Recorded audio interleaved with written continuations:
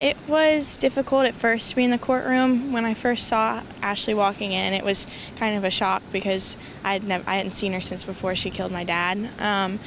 After a little bit, though, it just sadness turned into anger. So the later the day went on, I just kind of wanted to see justice. It's angering, to say the least, just because I do know that they're not true, and I know that she is lying.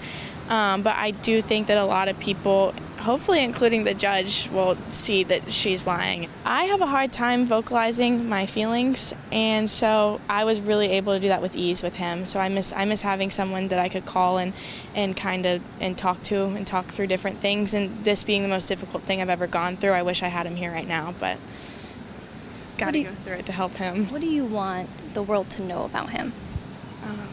How caring he was and how giving he was. He was so gentle and so loving, and he would give you his last shirt off of his back if you needed it. And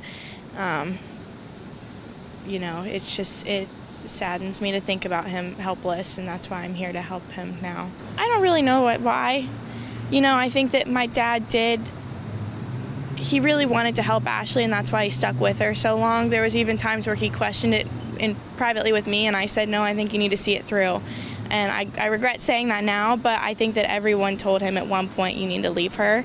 And he heard it and acknowledged it, but he was just so determined to help her, and that's one of the reasons. And I also think that she wasn't doing him any justice by egging him on the entire time. She was lying, say that she wanted to reconcile, that she wanted to see their marriage and flourish and them be a happy couple raising their kid together and moving. And then she would say that to him and then go and file another accusation in court. And so she kept repeatedly doing that, and those are the two reasons I think that this is the outcome. Have you ever been able to meet your half-sister? I did twice, yeah. Can you tell us anything about her? She was 3 when I met her, so I didn't really get to speak to her and know her. It was very briefly, and then I also, when I met her, Ashley had pulled me aside both times and told me that my dad tried to kill my mom and he was out to kill us all, so it kind of dampened the mood when I was meeting her.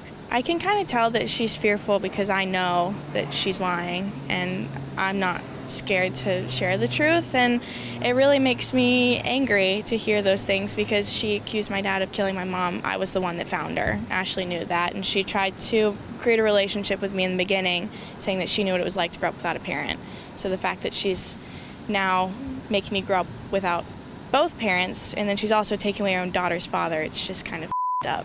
I had to leave the courtroom because I saw pictures of my dad's autopsy, and I think it just really in my brain solidified that he's actually gone. And the pictures that I saw of him on the screen were a little dehumanizing. It was just a body, and it wasn't my dad. And to see him in that state, when the biggest trigger for me is thinking about him lying there helpless, bleeding out, while Ashley's just standing around doing absolutely nothing.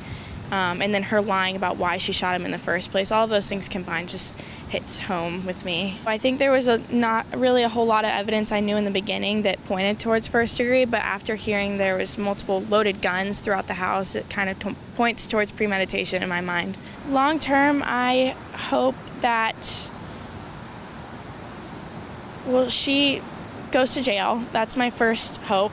My second hope is that I can take something from this and turn it into something positive, whether it be helping other people going through similar situations, or maybe working with a foundation that helps both men and women in domestic violence situations, because she claims that she was abused. She made it harder for actual women who are actually being abused to get help, and then she's also making it harder for men to be able to speak out if they're being manipulated. I think it's a little scary. I think that she's capable of killing more people if she's capable of killing one and having no remorse. I follow you on TikTok. How has that kind of platform kind of helped you tell the story?